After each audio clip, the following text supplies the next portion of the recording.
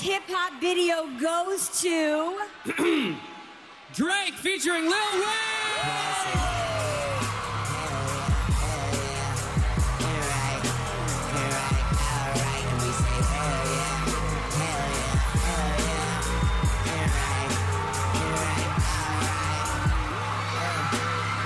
For being optimistic. They say love is in the air, so I hold my breath till my face turn purple. Keep a few back in my circle. Mine sang like ain't no curfew. If you wave, then I will circle. I flew jet.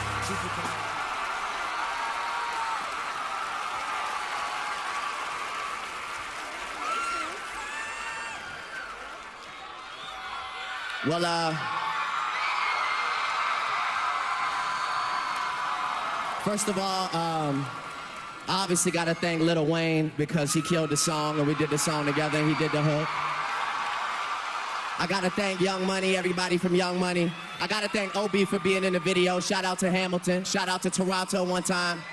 And I'm going to tell you, I used to, you know, the video is about, you know, being me, being black and Jewish. I used to go to this school. I went to this house party one time. And when I showed up there, you know, it was a bunch of kids. I ended up, like, getting made fun of. But the point is, I want to dedicate this award to, like, any kid that's ever had a long walk home by yourself. You know what I'm saying? This is to you, man, for real. We made it, bitch! Yeah, I mean, I think the bullying was subtle. I think the bullying was a lot of it was behind his back, unfortunately. Even when he was on Degrassi as an actor, the people that were still going to Forest Hill were sort of making fun of him. You know, I think that's kind of what he's talking about. It started from the bottom, in a way, because even when you make it, people can still bring you down. For him, it was also a little bit different because he came from a mixed family, and in our neighborhoods, you didn't have a lot of like mixed kids, right? So, yeah, it was a little bit tough for him, and I remember probably even in different situations with girls and stuff like that, everybody liked him. He was a likable guy, right? But I could always feel that it wasn't the easiest for him. He was a heartbreak kid. Yeah, that's true. But it was the opposite way. Like, it was like his heart getting broken mostly versus, I mean, I'm sure that changed. Obviously, that's changed now. Well, that goes without saying. That goes without saying. But I think that was part of it. Like, in terms of his like upbringing, I thought that was it seemed like that was a challenge for him, being, I guess, you know, a bit different. But when we were going here, I remember that it was hard socially. Not just for Aubrey, but I think grade 9 was a hard year for all of us. Coming into a new school and being around new people, adjusting to different social pressures. But this is where Aubrey really started rapping, writing lyrics. I mean, he was writing some stuff before, but it was really between, I think, grade 8 and grade 9 when he started taking it seriously. Okay, we're getting started. I go by the name of Drake, and you know, I kind of live by this joint. When I do a show, I like to tell people where I'm from, you know, because a lot of artists, you know, dudes like me and JB, you know, we ain't afraid to say where we from. We from Toronto and we proud, you know what I'm saying? So if you from Toronto and you proud, let me hear something. You know what I'm saying?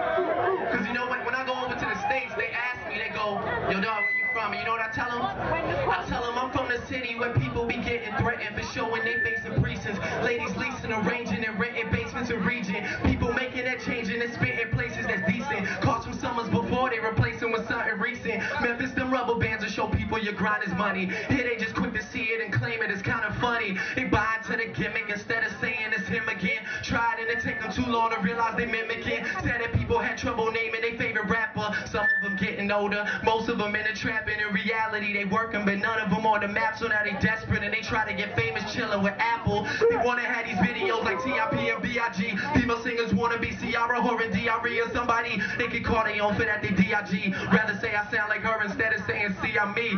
It kinda gets repetitive, like people from my past that just pop up and ask me if I got beef with JD's from Maximus. I laugh and just say that I'm busy repping my city, yo. Yeah, I had a thing with that girl from Mario video. Yeah, I went to Metro at X's party with Diddy, though. No, I can't explain why these artists I tend to pity, though. Saying time shot the Chaos, Socrates, and Moriarty. Boy, Wonder D to the JP, you know for sure we party. Julie Black, Project Bounce listeners with a Thule strap.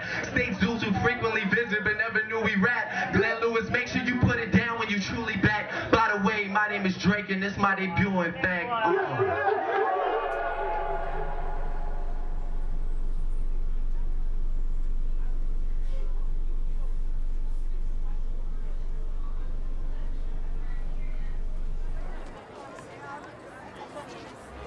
What are you selling?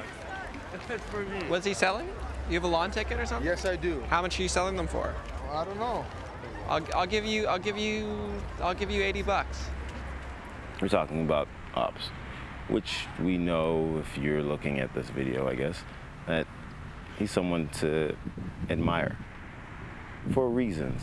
What they are, maybe you'll find out by the end of this documentary. Nonetheless, my name is Sean. I've known him since we went to the school at Forest Hill. Great place. You learn a lot of things here. You also realize that wealth doesn't buy health. And the strength that you get is all about matching your ambition and effort. Certain people do that, and certain people don't. So that's how you have success stories. I met Aubrey in grade 5 when I was at Forest Hill Public School. It was the first day of class, and this funny kid with a red jumpsuit sat next to me. I just knew right away that he had that strange personality ratio of different characteristics. Everybody knows him as Drake. When we were on these grounds, when he had lofty ambitions of being an entertainer, his name was Jestar. Jestar. Jestar, yeah. He would like come to my house and he'd want to like take my dad's video recorder and, sorry, camcorder as they would say back in the day. This was also the ones we put a VHS in and it's about like this big.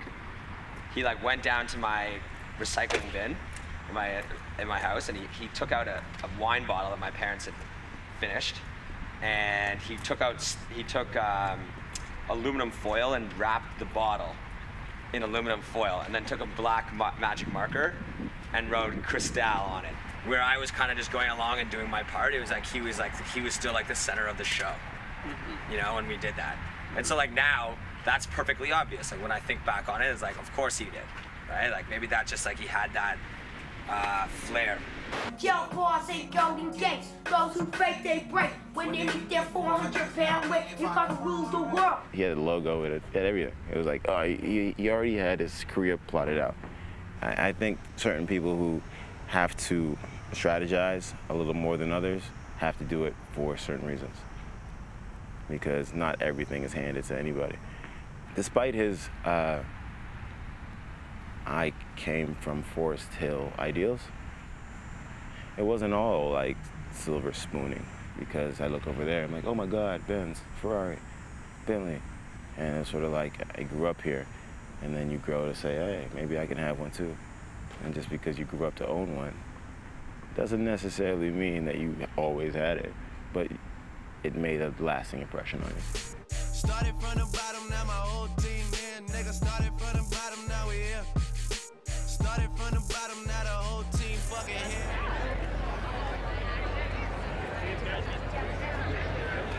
Somewhere inside this venue, Drake is getting ready for his set, and here I am on the outside.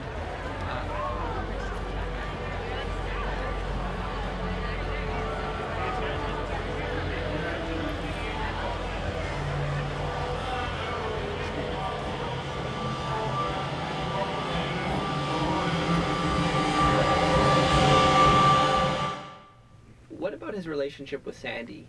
I feel like that's a very important person in his life. That is, yeah. Well, I remember Sandy, and I mean, she's one of the nicest people that I've met in my lifetime, and she was just, I'm talking about Sandy, like how she acted towards me, and she was always so welcoming, and we used to hang out at his house all the time. She never had a problem with that. She wanted us to be there as much as possible. I mean, she was just a magnificent lady, and she really helped us actually do the things we wanted as kids. His dad definitely let him down. You know, I was definitely around enough to know that his dad had, you know, dropped the ball a number of times on that. He wasn't reliable, but Aubrey always gave him the benefit of the doubt. It was like one of those movies. Parents are divorced, the kid's like waiting for his dad to like come pick him up on the Friday, and his dad just wouldn't show. You know, his dad wouldn't show. My dad used to gig around the city, and when he used to have me, when it was his time to, you know, because my parents are divorced, so when he used to have his time with me, he used to, very much against my mother's will, take me to his gigs, like at the bars when I was like probably like 6 or 7 years old, and I used to sit and watch him play. Your parents divorced when you were a kid. You grew up in Toronto while your dad lived in Memphis. Yes. What was it like going back between Toronto and Memphis for you?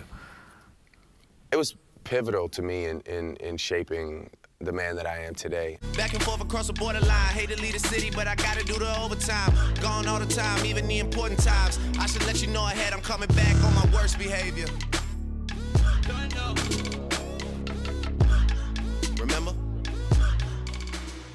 My memory hasn't changed. It's sort of what I see Aubrey as is what I've always seen him accomplishing. And sort of, you know, taking it back to going to Memphis. You know. What did that mean, going to Memphis for him? It meant, wow. I can't answer that question. He has to answer that for himself. Did he ever talk to you about it? About his trips? Well, I was there. Yeah. You went with him? Yeah, we went to Memphis twice. First time we took the bus, it took 25 hours. Way too long. 25 hours on a bus. Like, we took the trip, said, we're gonna come back and have the best music ever. It's gonna take over the world type thing. We went to clubs, people threw parties, and like, okay, it's Yo Gotti and his people and whatever went in there. Yo Gotti's manager had heard some of Aubrey's music and saw potential in it and couldn't figure out how to sell it. I imagine that must have been pretty hard. I don't think that it was that difficult of a situation to get through, because it kind of like, it was motivation. It was sort of like, I'm not good, okay. I'm just gonna fuck good and be great then. Being of a mixed race, like he was, I'm sure that he dealt with a lot of, you know, racial issues and prejudice. So in order for you to survive through that, you have to have a solid family and your mother telling you, be you. You have to be yourself. It's all you have left is yourself at certain points. And I felt like even during the period when we were friends, he was pretty alone for the most part. He would express to me about friends that turned their backs on him and things like that. I thought it was weird at the time. I was like, why is this guy telling me this? But in retrospect, I see it. I see everything full circle. It was very, you know, obviously like predominantly white, you know, all Jewish school, so it was kind of difficult for young kids to understand how I was like black but Jewish. It was just tough to find people with an open mind. It almost took him like having to go through that situation in grade 9 to him to break out. He clearly like just broke out of his shell once he moved. You know, like once he got the gig on Degrassi and he was doing his own thing, and like, and that was really what it was. Like he just did his own thing. Once grade 10 came along, he didn't care. Like he went for it, he got it, and like he just moved on. Do you miss Drake? Yeah.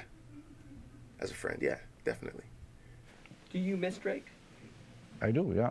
Yeah, no, I miss him, of course, as a friend, because we spent all these years together and we grew up together, right? I'm gonna get my BlackBerry back tomorrow. I'll hit you up on BBM. Don't worry about it. But he still has a BlackBerry? He has to. He's a Canadian ambassador, is he not? He's wealthy enough to own a lot of devices. Yeah, I miss you, and you know, great work. Keep it up. Go to the top. That's all, man. Now you're Biggie.